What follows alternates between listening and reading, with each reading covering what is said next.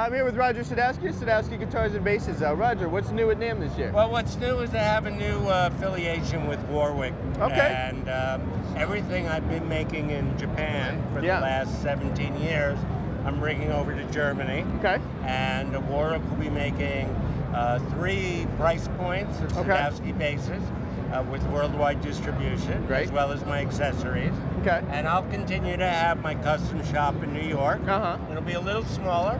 And we'll be making a limited number of our handmade high-end instruments. Is 2020 the first year of the merger between you and Warwick? It's not a merger. Okay. Okay, it's a licensing distribution deal. Gotcha. And I still own Sadowsky Guitars 100%. But again, like I say, I'm just bringing over everything I was doing in Japan over to Warwick. And they're going to manufacture 2 lines in Germany, 1 line in China, as well as my strings and accessories. Fantastic. Yeah, I'm very excited.